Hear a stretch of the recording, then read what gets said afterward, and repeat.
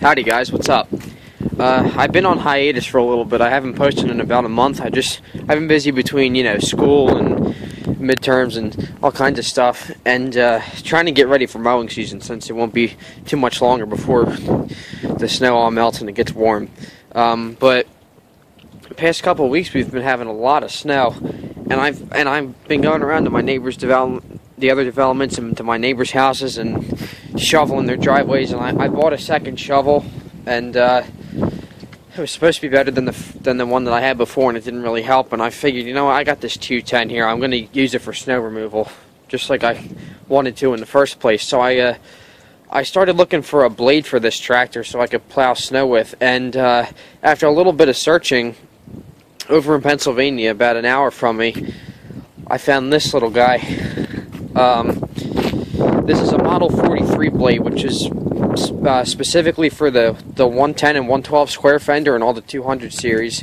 It's a 42-inch blade, regular, good old steel blade. This is one of the early ones. It's got an F069 prefix, which means I believe it's from the late 60s, early 70s, around the time of the 110 square fender, before they came out with the 200 series. But it fits the 200 series without a problem.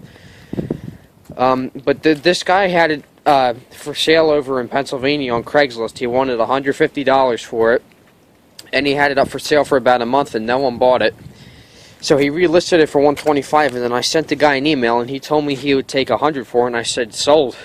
So we went and picked it up, and it's in great shape. I mean, it's got looking at it, I mean, most of these blades get pretty badly rusted and everything, but this one only has some scratches. It's got a rust spot there. It's got some wear, and the bottom, the wear bar on the bottom, that's got rust too. I'm gonna it needs a little bit of work, but it's not too bad. It came off of a 110 square fender, and the guy actually the guy said it works like really good, and he liked using it on his 110. He said it was a lot of fun to use. And I said, well, great, I'll probably end up enjoying it too, because I mean, I got this little Troy-built snowblower, but with all the driveways and stuff that I do, and I plow the streets too, and having like a sloped driveway, the snowblower isn't always the best. I mean, it helps sometimes, but I figured I would try out a plow, and the snowblowers do a better job of getting rid of the snow, but I like doing it on the tractor because it takes a little longer and it's just fun. And with the blade, I can use it for all kinds of other stuff too, not just snow. But I picked it up and then mounted it on, and it just all it is, there's a spring-loaded pin there, and you just pull out on the pin, and then it mounts into the two holes at the front of the frame here. And then there's a slot. There's a slot. Let me see if I can get it. There's a slot in there, and it just basically rests in that slot.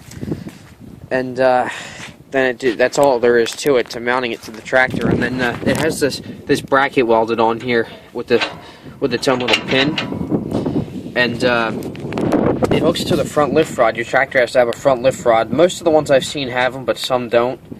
But the thing that a lot of people seem to forget, or they're always they always got to go out and buy, is the lift link.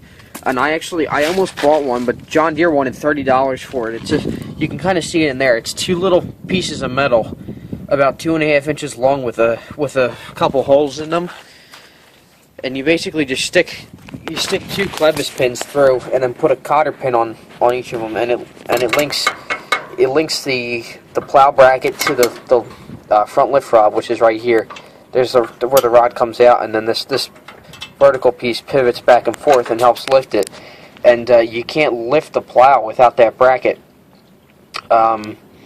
So I went to the Deere dealer. They wanted like $30 for it. I said, that's ridiculous. So my uncle actually made that for me. He just took a couple pieces of steel and drilled holes in it and painted it, and did it for free. So he just had some extra steel laying around, so I saved myself $30. And it looks exactly like the original.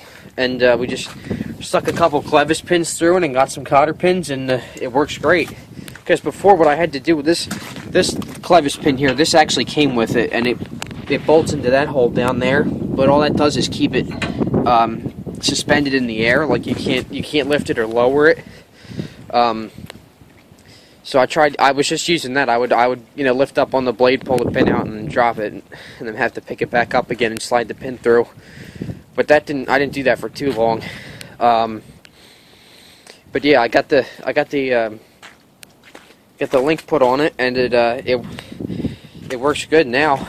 I'll show you. I mean, I'm so glad that I put the helper spring on the tractor when I restored it, because I got it for $40 on eBay, and a helper spring usually sells for $150 or even more than that. So it was a steal, and it just bolts right up to the rock shaft. And since I'm not getting a hydraulic lift for this tractor, because you know, those kits are just so expensive and hard to find, I'll probably just end up getting another tractor like a 318. I'm actually looking into getting a 318 this spring. We'll see. But I'll show you now that the lift link is hooked up.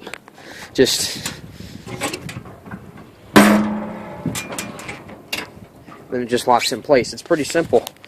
It works good. I mean, it's hard. Obviously, it's harder to do standing next to the tractor than sitting on the seat, but you get used to it after a while. It's a good workout, like I said. And then I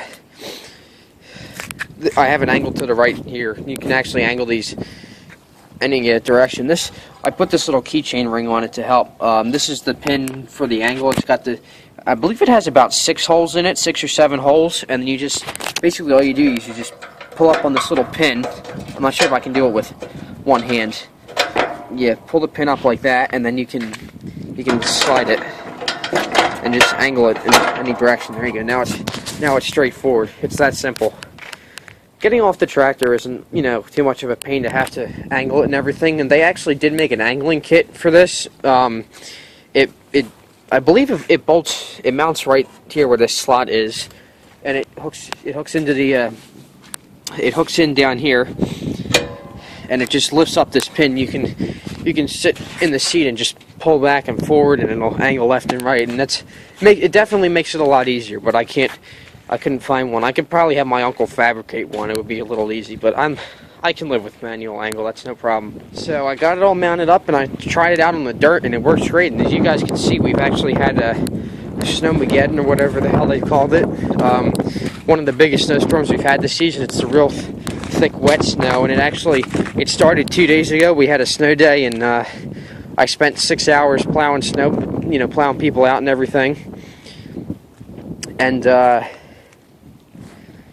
it did great. I mean, it took me a while to get used to the controls and everything, but once I did, got the whole driveway plowed. My dad's car was parked down there, and our Sequoia was parked in the garage. And I just pulled the 210 right out and started plowing. Sometimes you have to go over the snow once with the blade raised, and then again to, you know, push it all the way through. And sometimes you have to put it in 4th gear and ram it, but it wasn't too bad. Now, if you're going to run an attachment like that, you have to have some sort of counterweight. And I don't have wheel weights or chains on this tractor yet, so I got a little redneck, and I rigged this up. I just took this plastic milk crate that we had laying around, and it's hard to see here, but I cut a slot in that side with a hacksaw, and basically it just slides over the trailer hitch. And then I have it bungee-strapped over the top of the hitch plate there, and then it comes back down and hooks in here. And I drilled holes through. I have another one here, and then for extra support, I have this one coming across the middle and hooking into the hole where the depth height knob goes. I took that out because I don't use it. I don't need it. And then I filled it up with bricks. I had a cinder block, but the cinder block actually made it sag a lot, made the basket sag, and it would have broke right off. So, I mean, yeah, this is not a very stable weight box, but it works great for now. I'm looking into getting wheel weights pretty soon, because they make them in cast iron and plastic. I think they're both about 50 pounds each. I could be wrong, but I'm looking around. I like the cast iron ones on a restored tractor because it gives it the vintage look. And because they last longer. I'm okay with the plastic ones, but they don't look that good on a restored tractor, and they're plastic filled with concrete, so they don't hold up as well. But I don't know. I'll figure. You can see for now, I just took some old bricks. Some have concrete in the middle for a few extra pounds, and I have about 75 pounds of bricks in there. I mean, you figure a brick weighs about 6 or 7 pounds. I have 10 full bricks and then a couple of pieces of half bricks that we had laying around from when my grandparents' house got built, 7 years ago. But yeah, it worked great because I was out plowing snow with it yesterday, and I did a little bit today too, and it worked great. It added a little extra traction. The tires still slipped a little, but it wasn't as bad as I thought it would be, because before I would just go out and get stuck, and then I'd be screwed. The only problem is that if I do get stuck, it's hard to push out because I have all this extra weight on the rear, but the wheels don't spin as much. I mean, they'll still spin, but not as much as they used to. This thing gets better traction, and since I have the heavy-duty tires on it now too, that'll help a little.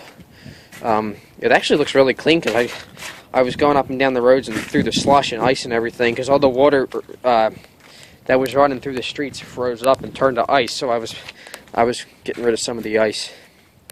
But yeah, I mean, here's another look at the plow. You guys can check it out. And now I'll show you. I apologize. I didn't take any video when I was out plowing, but like I said, I was still trying to get used to it and everything. And now that I kind of got the hang of it, I'll try and show you how you plow with it. And it's going to be tricky because I kind of need 3 hands. Because it's a gear drive, it's not a foot-driven, HDAP, but it still has a lot of power, and it gets to be, it turns into a habit after a while. I usually run it in 3rd gear, or if I really need to, haul ass, I put it in 4th, but so let's get on the seat. It hasn't run since about 10 o'clock this morning, and it's about 1 o'clock now, so it should be a little cold. It's getting warmer and warmer. It's supposed to get up into the 40s this week. Let's just enjoy it while it lasts.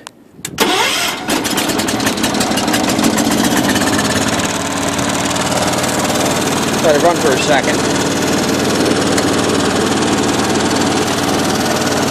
Okay, I'll just push this off. This is where my dad's car was sitting.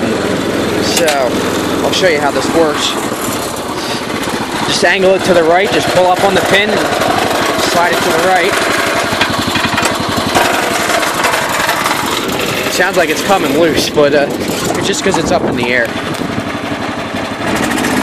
Actually, I'm going to run 2nd gear, just, to make things easier.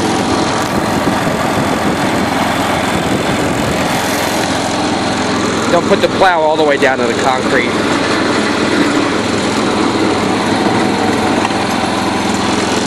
It's mostly turned to slush now.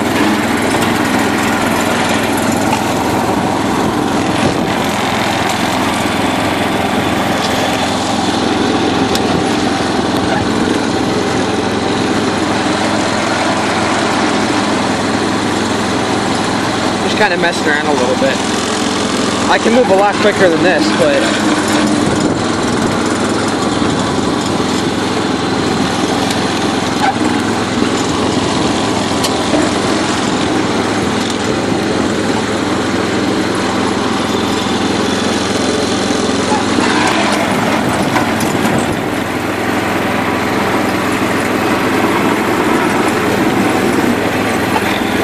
I'm not running as fast as I can go, so it's not pushing it all the way, but you get the idea.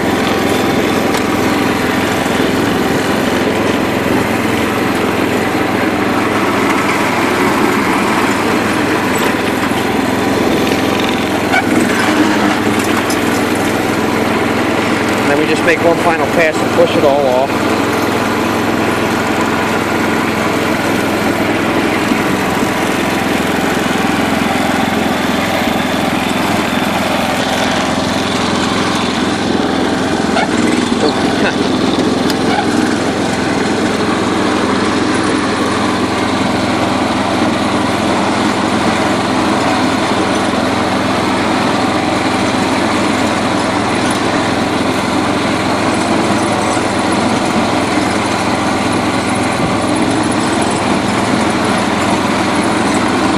Not too bad.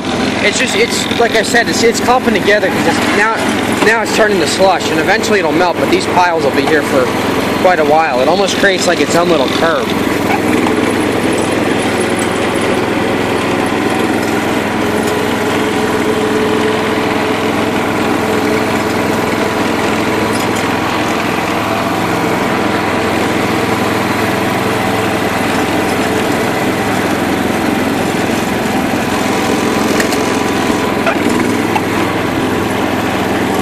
front axle needs to be greased, I think. That should help the steering a little bit, but I haven't greased it in a while anyway.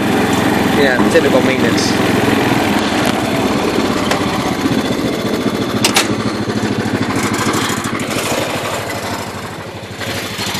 There you go. That's just to give you an idea of what it does. I have a GoPro. I'm going to start using that. I'll figure out how to mount it to the fender and try using it. I'm having problems with the files transferring to my computer, so otherwise I would have had a ton of videos already.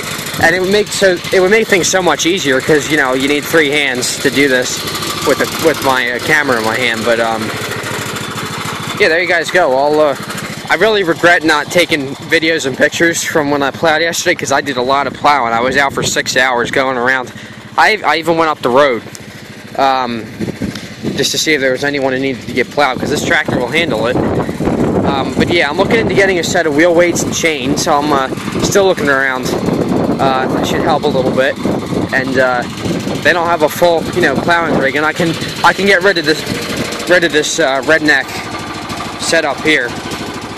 It's working good though. I mean, it's giving me a little bit more traction, but you know, it's not perfect. It's not ideal. It's not going to last for a while because you can see it's already starting to sag. But this is going to have to do for now. So there you guys go. Just a little update on the 210, and you guys can see new equipment and stuff like that. And I'm going to start posting some more videos again. I have some updates to do. I've been working on the Yard King a little bit, cleaning that up and taking that out for test runs and stuff like that.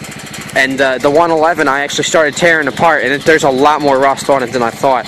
So last week my uncle came down with the Ford tractor and picked it up, and now it's actually sitting up at his shop. And the next day or so, him and I are going to go in there and actually put the torch to it and start, you know, melting the rust off of it and getting the good parts off, because I have an ad for sale on Craigslist and on eBay, so got a lot of guys asking for parts. Yeah, I'll make a video on that too. So there you guys go. Rate, comment, and subscribe, and tell me what you think. See you later.